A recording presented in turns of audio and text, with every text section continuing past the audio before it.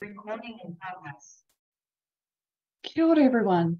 Tēnā tātou katoa, ko Yanisha Vē tōku ingoa, ko Papa Mo tōku whenua kura, ko Maua te Monga, ko Toronga te Moana, no Ototahi ahau. Kia ora and welcome to this sorted webinar. My name is Yanisha and I'm your kai whakahaere, your facilitator for today. I love seeing a few people are in Christchurch, Tauranga, Papamoa, connections to the places where I've been, where I've lived and where I am today. So thank you for joining us today. It's a real privilege to have you here. And for Sorted Money Month as well, which is awesome. Throughout the whole month of August, we're encouraging you to hit pause, take a moment and get your money sorted. And that is what you're doing here today as we do our second webinar in this Tuesday lunchtime series. So I hope you do have your lunch with you. I have my cup of water, so I'm all ready to go as well, and I'll have lunch later on, perhaps with my husband if he is able to join me. So that'll be great. Enjoy this hour that we have together. Just a quick reminder that this webinar is being recorded. So this is so that we can provide a copy of the webinar to those who registered, because you've all registered and not everyone will be able to make it to the live recording. So you can watch it again later and they will also receive a copy.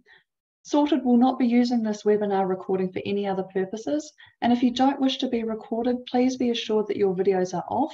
But if you feel uncomfortable in any way, please leave the call and come back and watch the recording at a later time.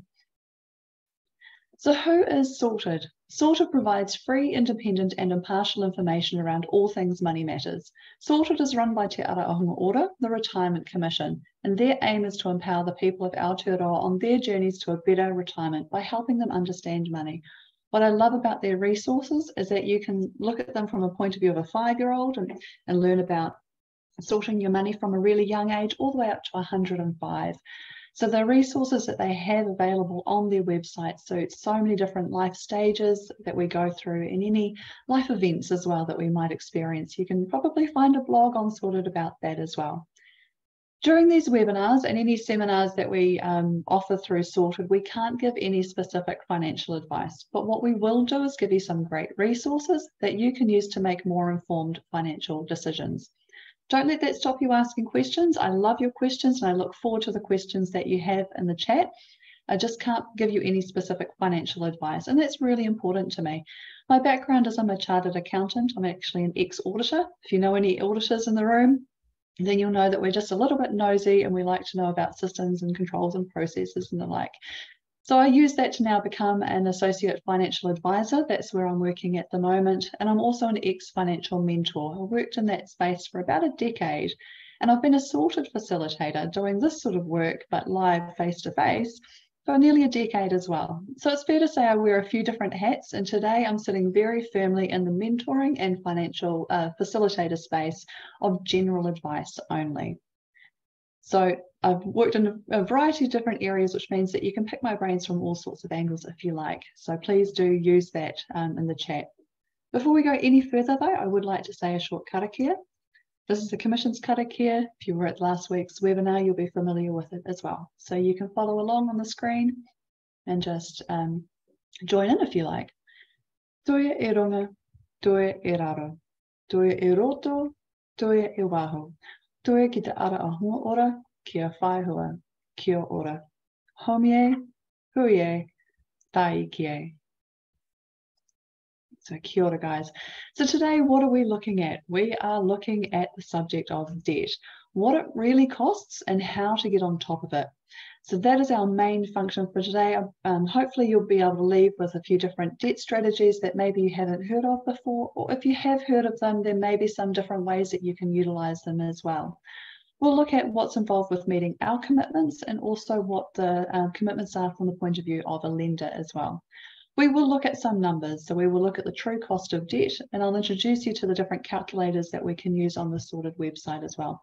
And finally, I'd like for you to be able to set some goals for yourself in terms of debt and what it is that you're trying to achieve as well. So hopefully you're all well and truly familiar with Zoom and its functions. There are plenty of different functions on there. Please use them all. I can see a few people already using the emoticons and everything, the reaction buttons. Please use that. It's really encouraging to see your reactions to the things that we do. Because I can't see you face to face, that's a really important way that we can react on this inline process. That's really good. Thanks so much, guys. I appreciate it. Natalie will be joining me as well on this line. Natalie is from the Retirement Commission, and she'll be keeping an eye on the chat as we go along. So if I miss anything, hopefully Natalie will be there just to pick it up and make sure I answer any questions that we need to. So I do have a second screen open, and I do have your chat just going live and scrolling on my screen beside me, which is great. So don't forget to take notes as we go, and please do ask questions. I'm going to lower any hands that were raised during that as well. Thanks for using that function. So let's start off by having a think about what is our attitude towards debt. I'm going to launch this poll, and you should be able to see that poll on your screen now. What is your current today? How do you feel attitude to debt? Do you find that you are ignoring it? It's overwhelming, stressful, you tend to avoid it altogether, or does it help you to increase your opportunities? How are you feeling today? I say today because sometimes our attitude around debt does change. Let's see, there are lots of people hopping in there and answering. Loving seeing that number jump up and down. I find it quite fun because I get to see the poll answers move at the same time as well. I think we're slowing down now. Last chances to pop in your thoughts. And we're up to about 110 people, so let's end that poll and I'll share with you what the results are here. Thanks for jumping on there so quickly as well. It's quite exciting to see the numbers jump up like that. We've got around about nearly 130 people on the line with us at the moment today. So well done. It's awesome. So as you can see from this poll, very simple poll, very quick poll of what our attitudes might be around debt. We have a real range of attitudes and fears and worries, but also considering what the opportunities that we have. So some people do consider debt to be an opportunity, and that is not wrong. Also, it can be stressful. Our attitudes can change over time as well, especially when we're influenced by the economic environment that we're in, the political environment, but also our own learnings, the way we educate ourselves, the way we come to understand debt will change our attitude towards debt as well. I understand a few people are having difficulties with the recording. I was having difficulties this morning as well when I tried to log in. Hopefully things will pan out okay. If it gets really annoying, hop off, maybe try joining us back in again, and maybe it'll be a better connection. Hopefully the recording itself will be fine and you can watch that back later on. I'm going to stop sharing this poll. But yeah, it's a bit of a pain, isn't it? It's one of those things when it comes to webinars. It could be my end, it could be your end, it could be around the country. Who knows for sure. I can see a few people have also popped into the chat and just shared a few other thoughts and feelings that come to mind when thinking about debt. So feel free to hop into the chat and share as well. See some people who are trying to buy their first home, and that is stressful. Because not only are you dealing with the debt side of things, you're also dealing with the idea of buying a house as well.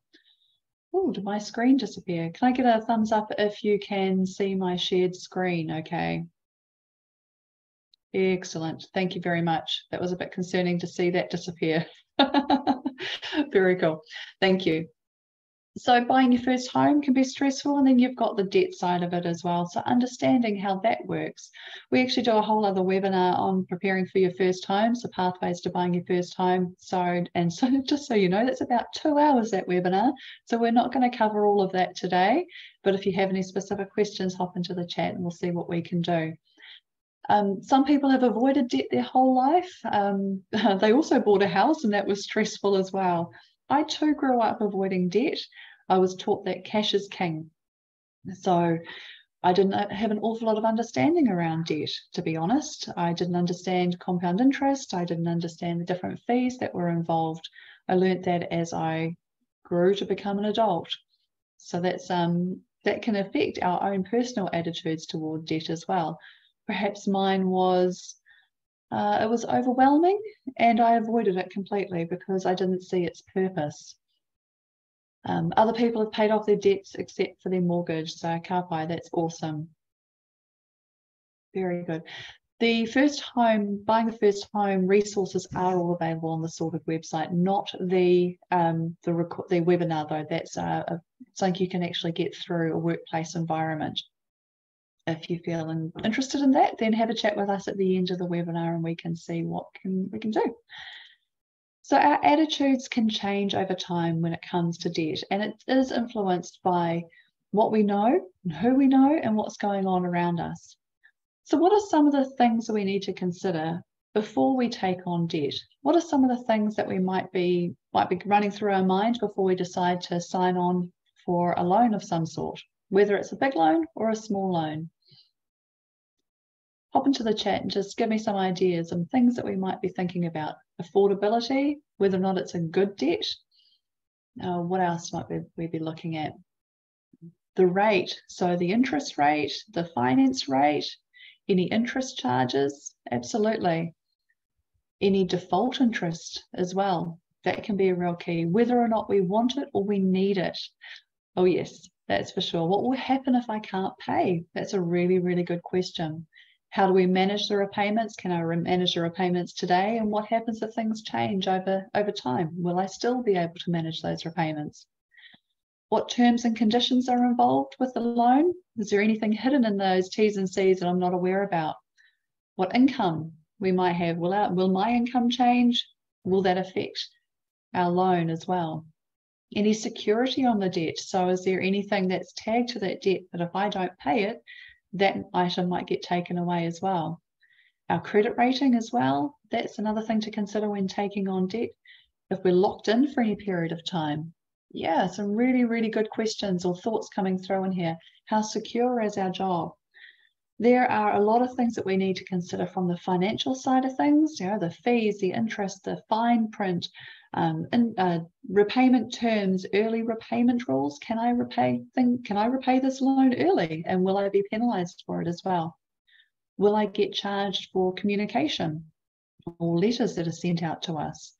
But there's also the emotional load as well, and just the thought that goes into carrying a debt. If you've got debt, you pay off the debt, or do you buy food? So there's a lot of thought that might go along with whether or not we consider to take on debt. If I take on this debt, is it going to impact our living, the way our lifestyle? What are the risks of any life events that might come up, or that might affect our affordability or our ability to pay this loan? And also, what are our current commitments? Is there anything that we're currently paying? So there are a lot of things that we consider. And it's important to calculate not just the cost of debt in a monetary sense, but that emotional impact as well, because that will have an effect on other areas of your life.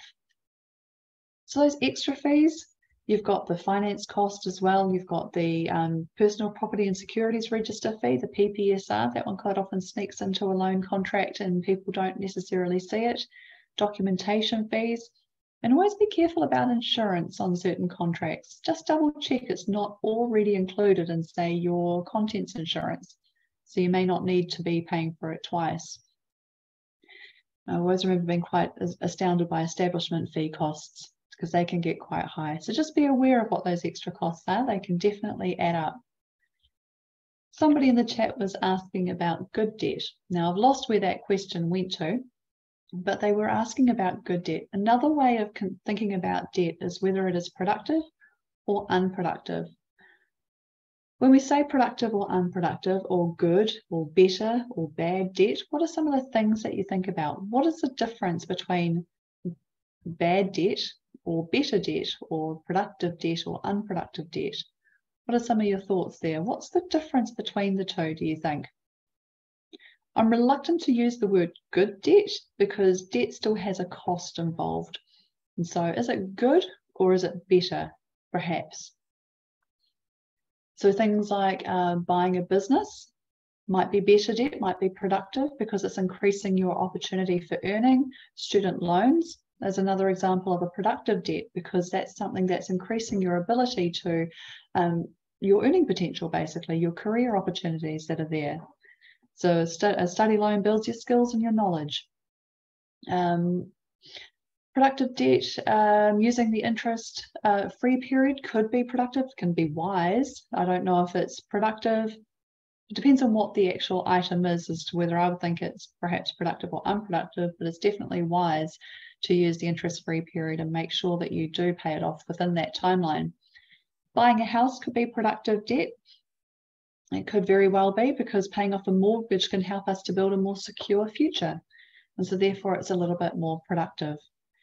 Other debt doesn't necessarily set us up for the future. And I think that's the real difference between productive and unproductive. If it sets you up for your future, it's productive. If it doesn't set you up for your future, then it's unproductive. So buying, using credit for a car, an excessive car loan, for example, as opposed to a car that you need to drive around, or possessions, that can be unproductive debt. Buying food or a holiday on your credit card can be unproductive, because in the way that once it's gone, you can't reproduce it to pay off that debt. Paying off your credit card is obviously the key there. So entertainment, things that are gone once you've purchased it, is an example of unproductive debt there. Obviously, we might need debt in order to enable us to get to places like work, which is why a car is one of those ones that sits in that grey area of being productive versus unproductive. It depends on the level of debt. If it's something that's going to help you get to your job, it's not going to put you out of covering your living costs, then perhaps it's considered more productive debt, because it's helping you to improve and build your skills and your knowledge so that you can build a more secure future. Very good. Looking at the different comments that are going on into the chat, I had to check if my husband was here, because I saw somebody comment on camera equipment. Yeah, exactly. That's part of your business. So there you go. Very good. And just checking anything else in the chat there. Good debt is manageable and helps you get to places where your income or well-being improves. I like the sound of that, Suzanne. Very good. And credit card can be good if you can repay that balance every month. If you can pay your credit card off in full, then I believe you're winning in terms of your credit card side of things. If you can't pay it off in full, then it's one of those things to consider, is that the right limit for you? Because you don't want to be charged extra interest unnecessarily for things, especially if you do use your credit card for purchasing your groceries or your petrol, for example. So being clever around that side of things. Okay, so hopefully the internet connection is going to be okay for us here, and we're going to listen to a short money story from Francois from Petone. Hi, I'm Francoise, and my husband and I live in Petone, and I guess we've always had debt. It started like 16,000, gradually got bigger and bigger. It sort of grew like mold, and then we're like, wow, yeah.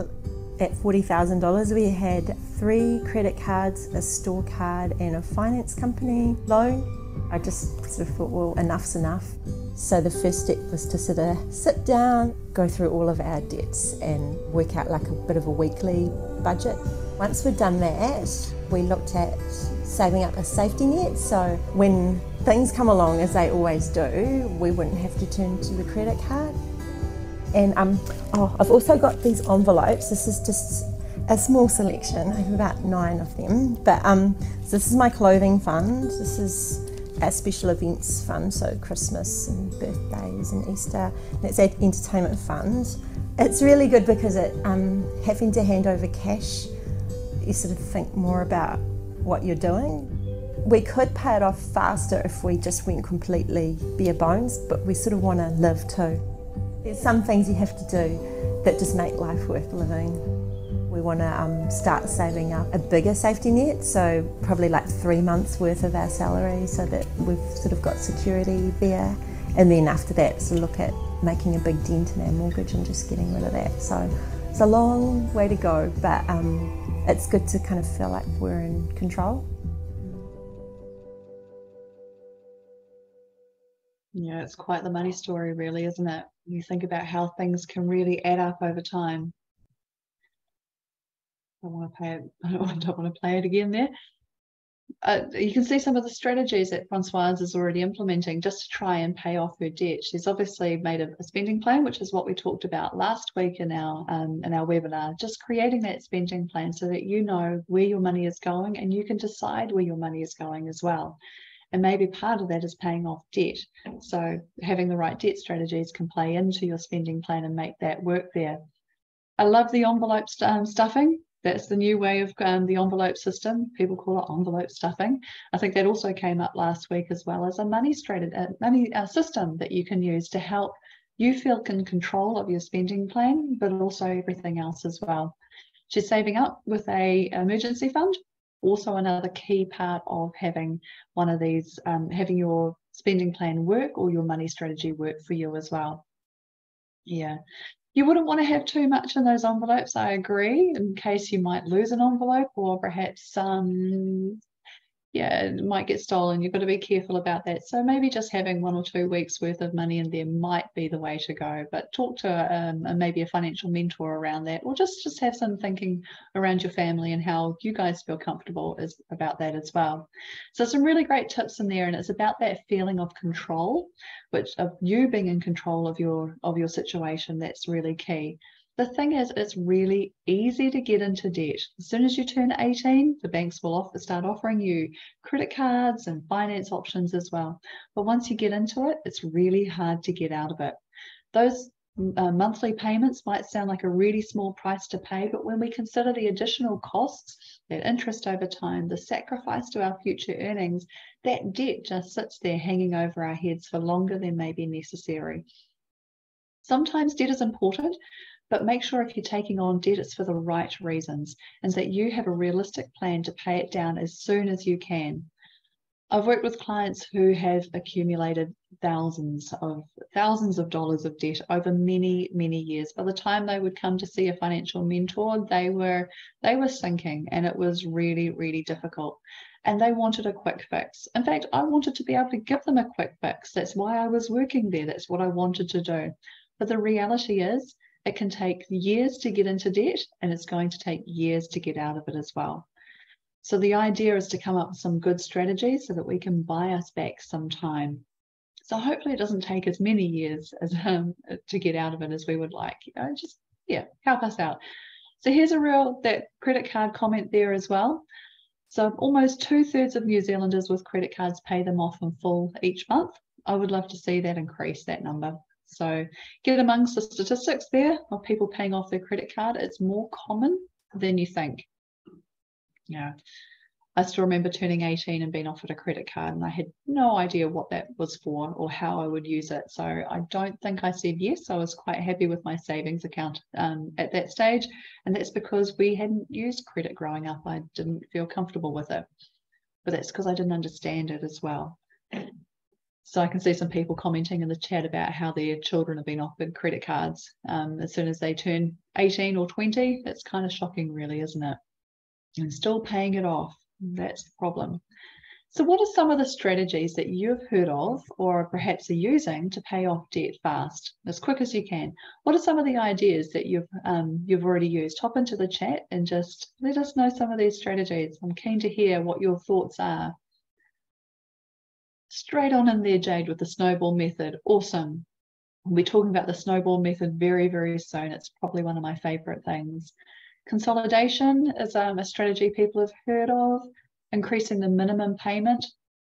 Pay off ones with the highest interest first. That one's called the avalanche method, and I will also show you and take you through that one as well. Adding extra dollars, any extra little amounts will add up and will help you save on interest as well. Yeah, is the old short-term pain for long-term gain strategy. So we're just going to knuckle down now and get things sorted so that we can clear it off and we will reap the benefits later on.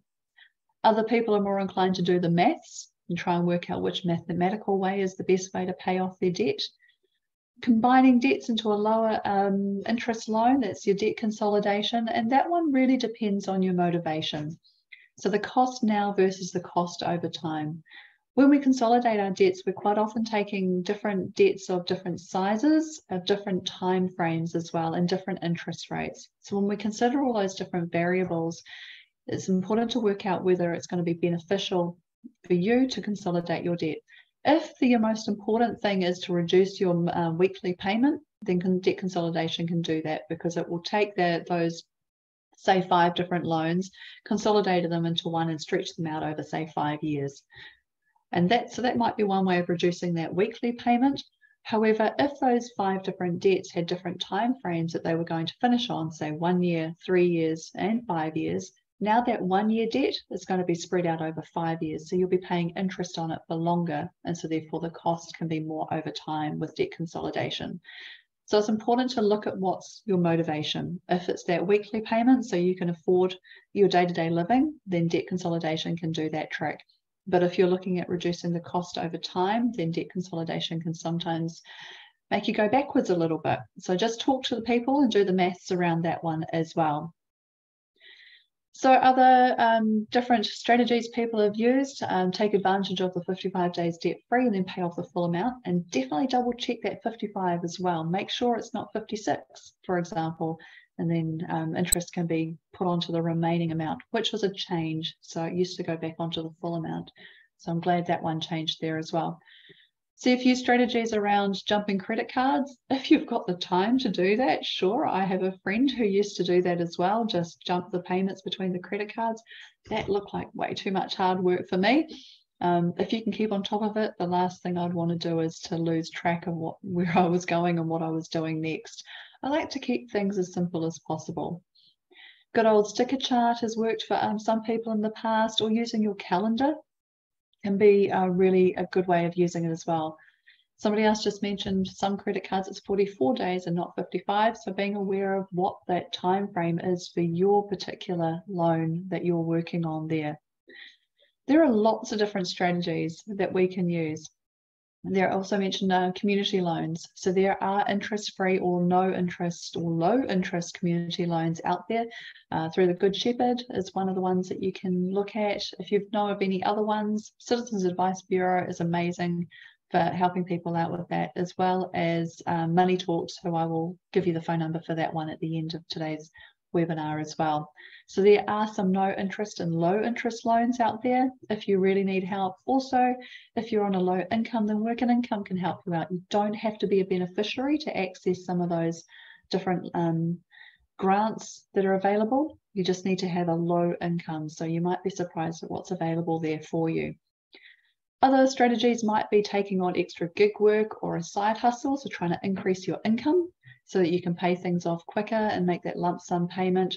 That can be really handy. We're also heading into spring, believe it or not. The lambs are starting to arrive, so a spring clean or a garage sale can be helpful too, just to clear some of that extra debt that you might have that you want to clear off. So a couple of the key strategies that were mentioned, and the first one that was mentioned was the debt snowball. And that is an amazing, I love the debt snowball method. It brings me so much joy. I consider it a little bit like magic. Picture a snowball rolling down a hill, and it's gathering momentum as it gets bigger and bigger. This is what happens with your payments, with your repayments with the debt snowball. You start off with the smallest payment, the smallest loan, and you pay that one off and you move on. But I'm going to let Paul explain a little bit further. And again, I get a little bit of joy out of this one because I remember explaining it to him many, many years ago. So here we go. Here's Paul explaining the debt snowball method.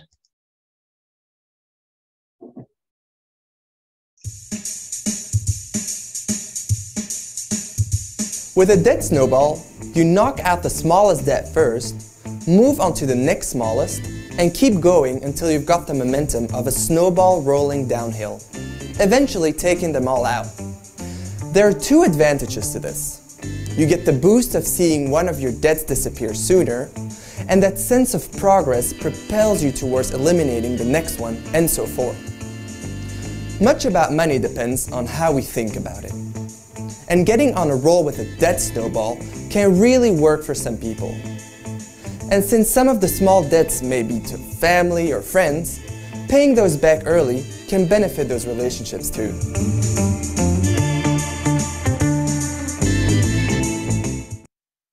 Has anyone used the debt snowball as a way of tackling debt in the past? Give me some reactions if you've used it before. A few people have, which is very good. What are your thoughts about the debt snowball? Did it work for you, or would you be interested in utilising something like that? You can pop into the chat if you like. I can share your thoughts there. I see Lisa has shared the link to Ngā Tangata micro financing So there's a link there that you can have a look at for some microfinancing for loans with the low interest and no interest rates. It does sound good, and it can sound complicated as well. Debt Snowball's been great. It's taken 2 years off your repayments using this system, which is fantastic. It may have changed its name over time. You might know the Debt Snowball by a different name, but it's the same strategy that can be used as well. There is an opposite strategy, which is called the debt avalanche. So the idea with the debt avalanche is that you pay off the highest interest first, and I'm going to let Kate explain that one a little bit more.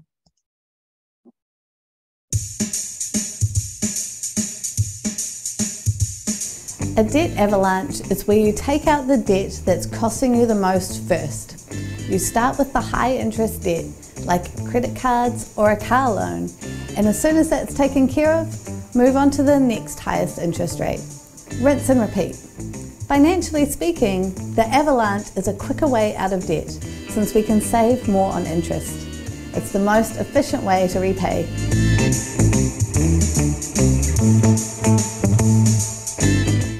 I can just imagine these two standing opposite each other as they were doing these videos, and them saying that my way is the best way. The way that Kate says it is the most mathematically best way to repay debt. And I think that's quite funny.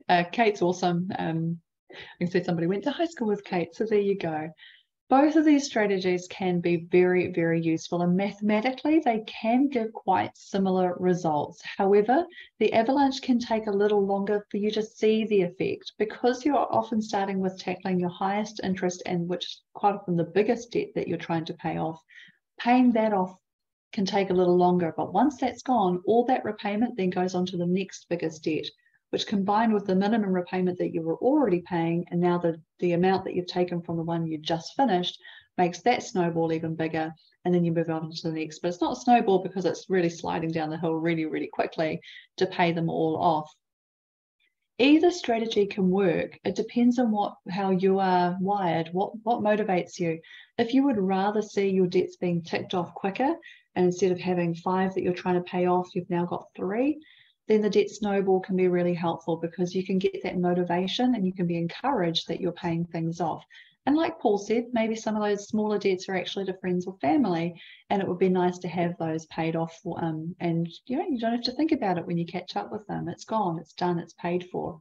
So the debt snowball can be really helpful in helping you do that. But as I said, it all depends on your motivation. But the real key to making this work is that you keep paying the minimum amount on every other debt, except for the one that you're focusing on where you pay more towards that. So it's trying to find more that can be a real key. If you are able to work with a financial mentor, then they can help you come up with a strategy and also talk to your creditors with you, or even for you if that's what's needed. And they may be able to negotiate a pause on some of those other debts in the meantime, because you can show them the spreadsheet, you can show them what your plan is and your strategy and when they will eventually be paid off, which will no doubt be quicker than what they thought it was going to be. So getting the different creditors on board can be really beneficial to making sure that both the debt avalanche or the debt snowball can work for you. There is a great tool that you can use. Unfortunately, it's not on Sorted, but if you Google debt avalanche or debt snowball, you will find different tools out there.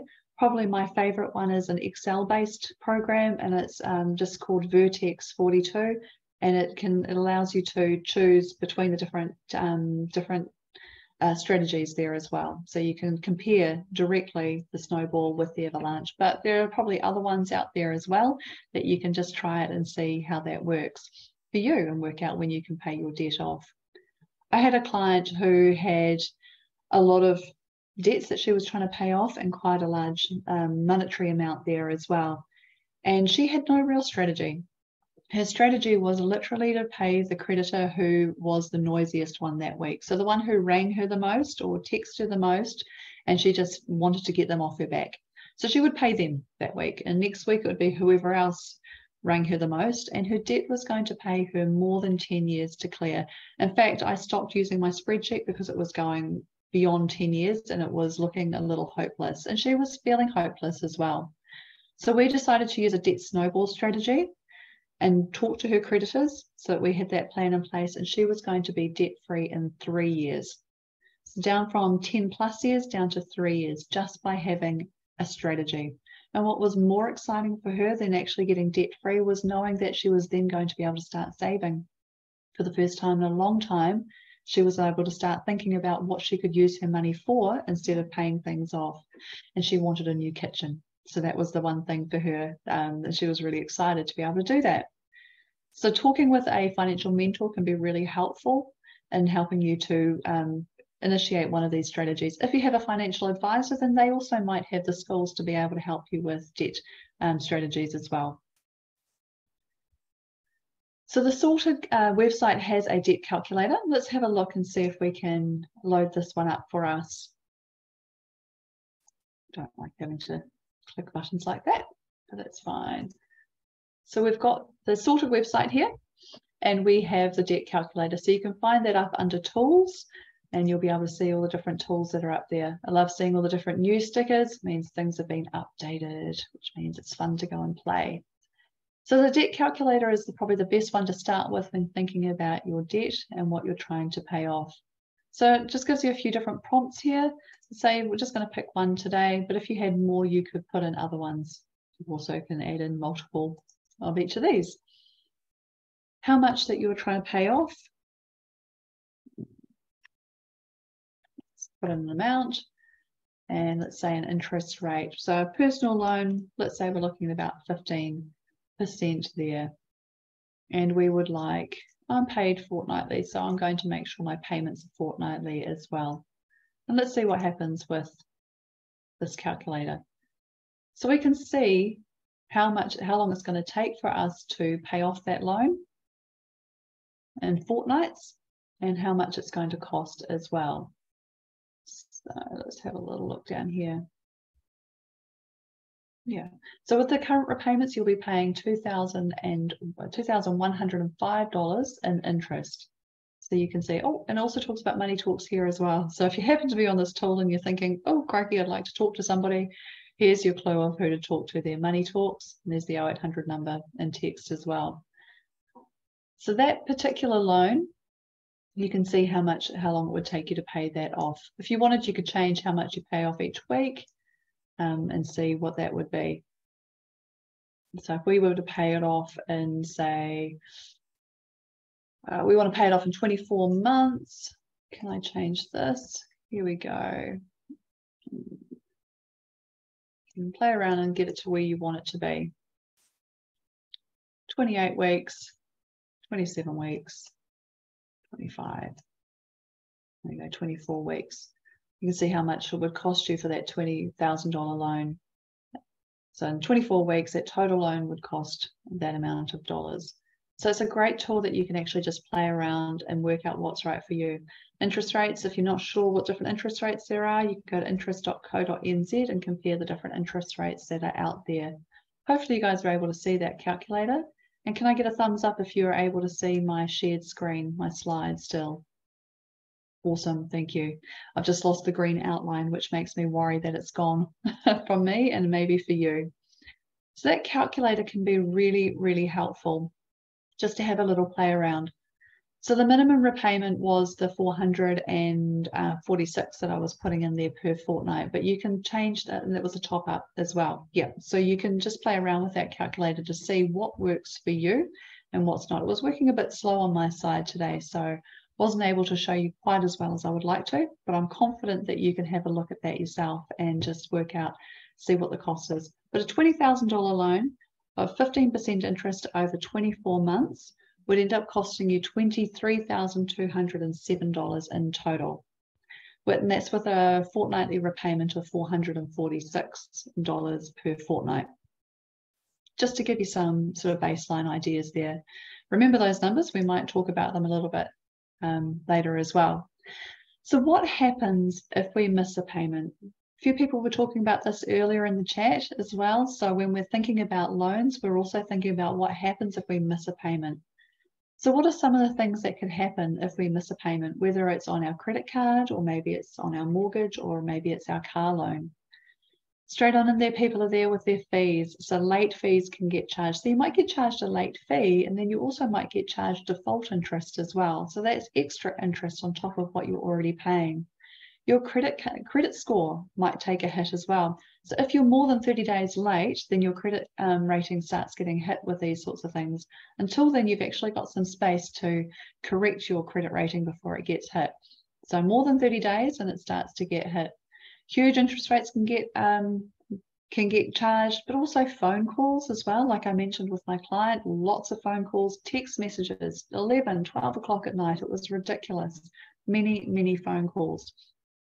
They say that if you're feeling missed or unimportant, maybe miss a payment on your loan and suddenly you'll be popular again. I'm kidding. Don't do that. But certainly if you want to feel, you'll know if you've missed a payment, because they will give you a ring and they will text until they hear from you. But there are other things that can happen, and there are things that can happen if we miss our payment. So you may be charged extra fees or interest.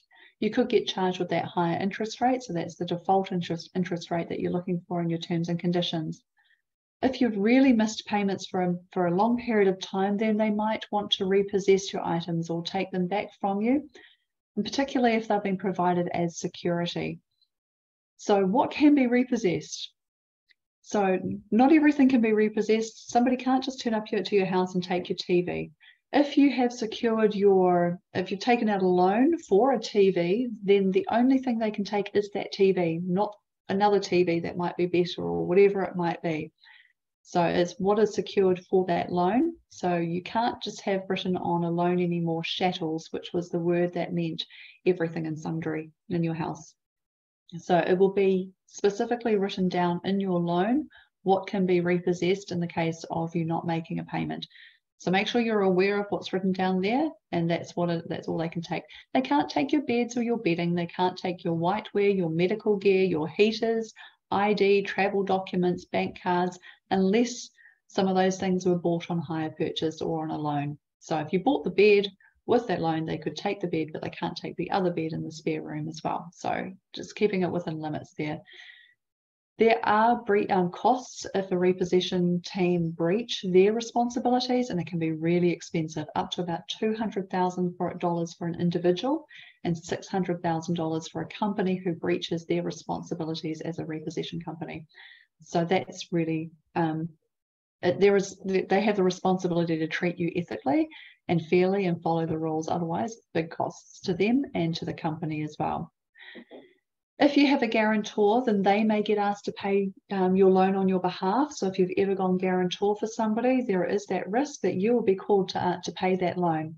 So being aware that that can happen. So please don't ask your grandparents to be a guarantor, because you'll be putting them in a position where they may have to pay for you. And unfortunately, I have seen that happen as well.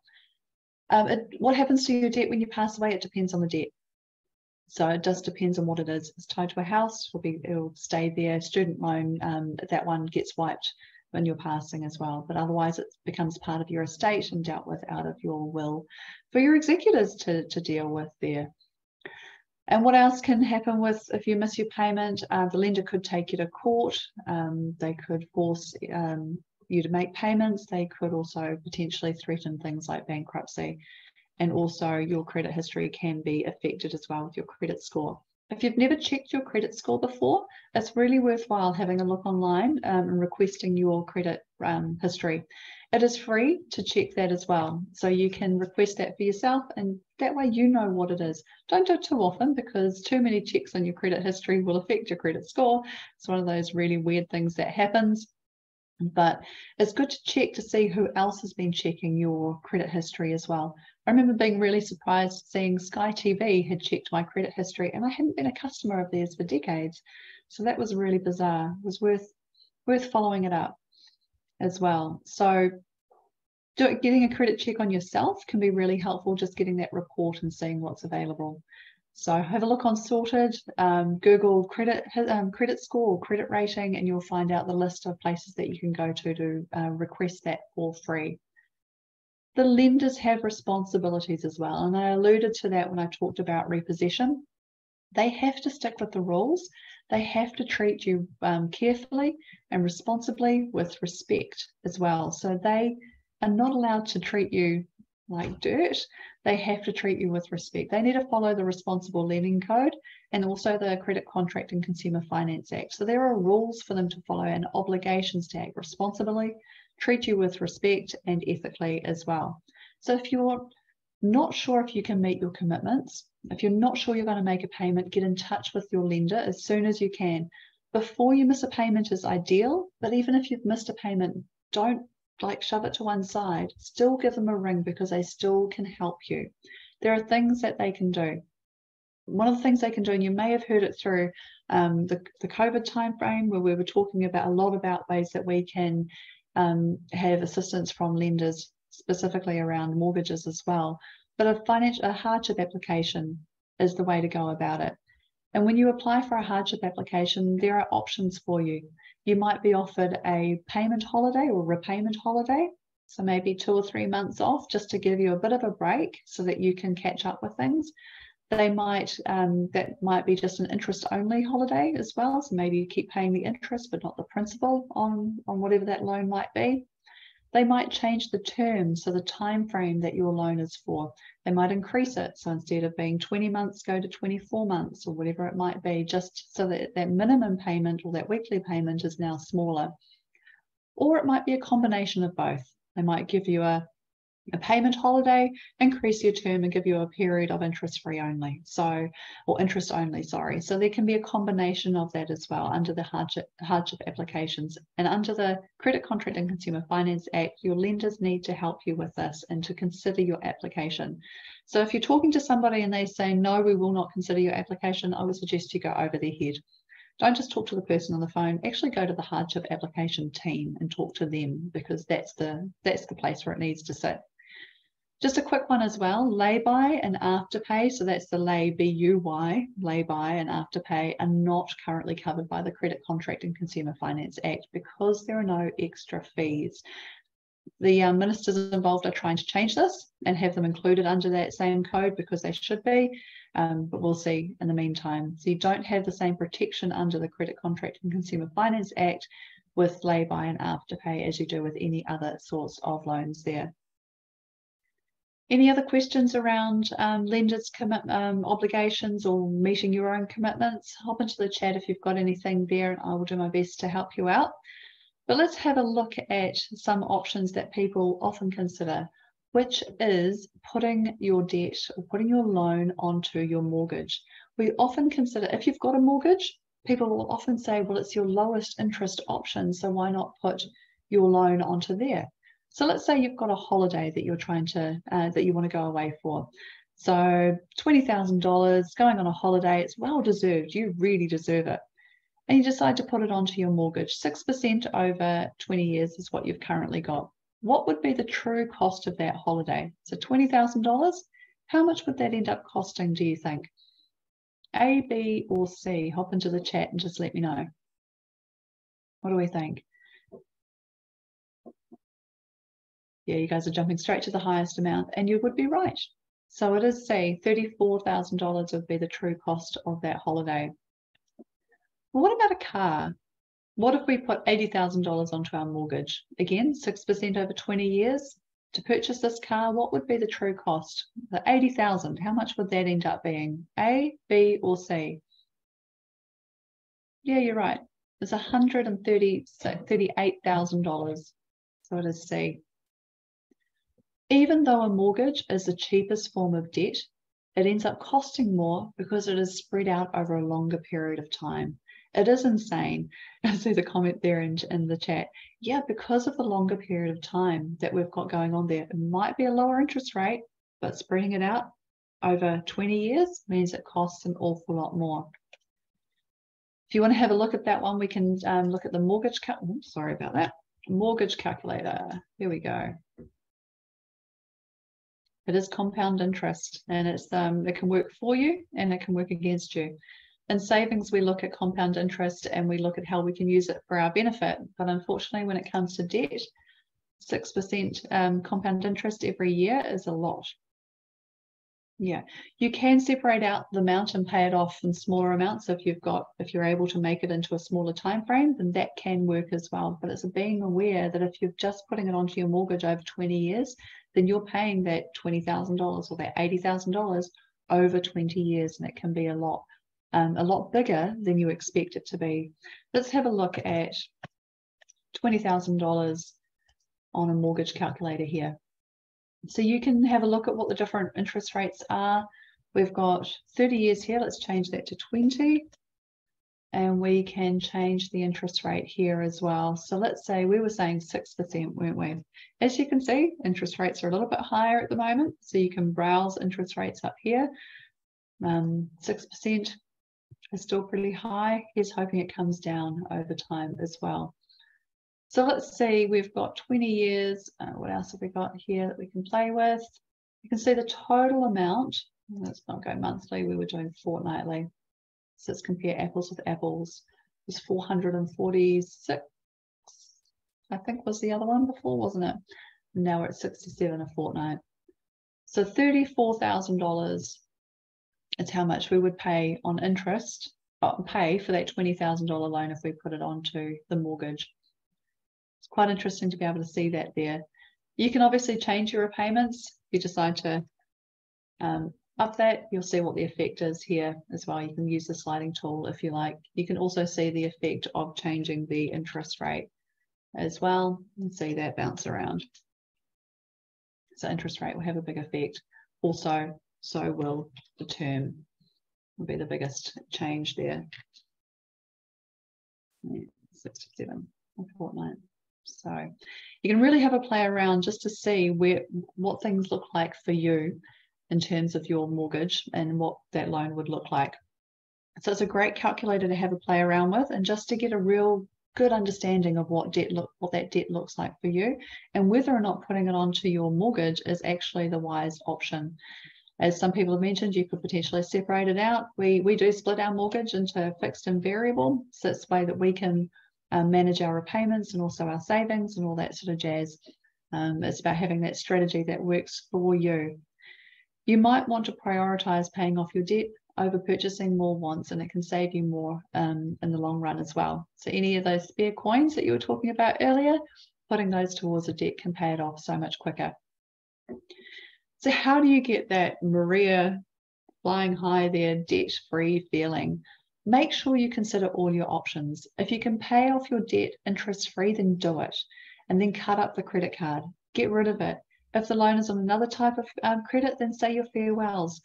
Unsubscribe from those emails if they keep tempting you with different offers. Get them off your email, get them off your radar so that you're not worried about it or thinking about it without putting it top of mind. If you do have a credit limit, whether it's a credit card or a store card, consider reducing your credit limit to what you can afford to pay off at the end of each pay period. So if you're paid fortnightly, how much could you afford to pay fortnightly to clear that card, or if you're paid monthly? Thinking back to that mortgage versus personal loan scenario, if we use the $20,000, 15% over 24 months, then we were looking at a total cost of $23,200. Putting it on the mortgage, 6% over 20 years was going to be $34,400. So it costs a lot more if we put it on the mortgage, even though the interest rate is lower, it's because of time. But what if we could afford slightly higher fortnightly repayments and we could put it off on the mortgage? So if we use the $446 per fortnight that the debt calculator gave us out as our fortnightly repayments and paid that at 6% on the mortgage, then it could only could end up taking us 2 years to pay off, and a total cost of $21,100. So maybe your answer is somewhere in between, but being aware of what the difference is and what the options are can be really, really key to making your debt strategy work for you. So what is your goal? What are you trying to achieve with your debts? Maybe jot down some of the ideas that you've had today. Maybe that you're thinking, I could try the debt snowball, maybe the debt avalanche, maybe I need to talk to my lender, maybe I need to reduce my credit card, whatever that might be. Maybe you've got a little bit extra that you could be paying off extra onto the smallest debt and see what happens. Just to reiterate, as I said earlier, as much as we might want a quick fix, the reality is quite often it's taken us years to get into debt and it's going to take us years to get out of it. Commitment. Though with some good strategies, we can definitely buy back some time. If you're looking for some help, as I mentioned before, you've got Money Talks who can help you. Money Talks is part of the FinCap group. financial capability, and they can help you discuss anything in terms of budgeting advice. So not financial advice, but general budgeting advice, particularly really good around budgeting spreadsheets, spending plans, and debt consolidation, and negotiating with creditors for you as well. So if you need somebody to sit alongside you, maybe even write a script for you, then they can be very, very helpful.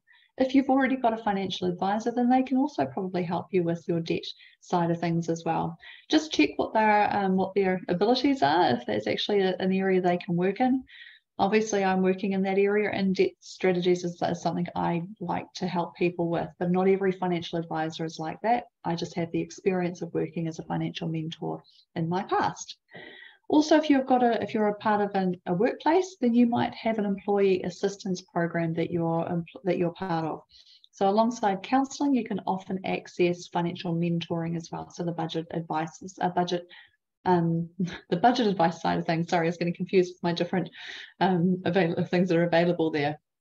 So that's free for you with a small cost to your employer as well.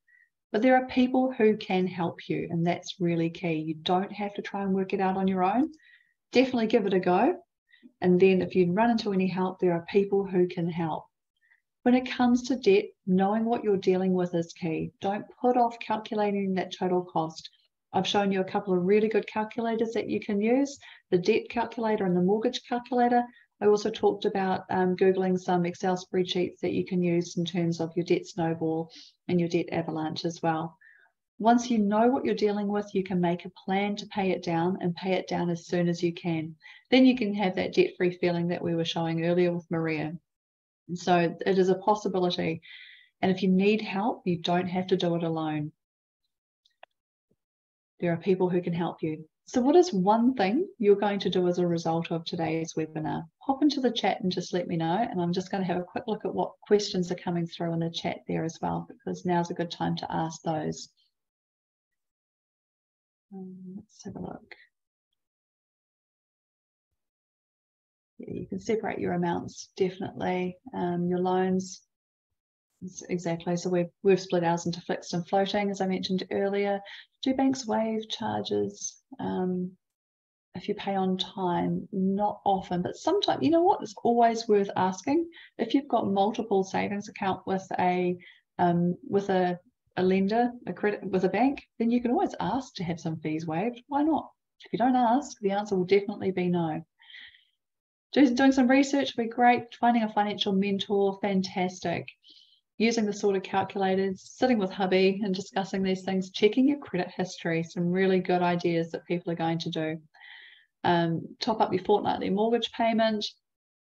Yeah, also don't forget to get that emergency fund going for yourself as well. Very cool. All right, feel free to keep popping through your questions and any other thoughts that you've got there. But thank you so much for joining us today. I realized you probably need to go back to work. I also need to go back to work. I know some of my colleagues are here, so kia ora. So tēnei te mihi atu kia koutou, Māori ora kia tātou. I hope to see you again next week where we look at saving. We'll be sharing some tips, tricks, and compound interest ideas. So I look forward to seeing you there, and enjoy the rest of your money month. Kia ora.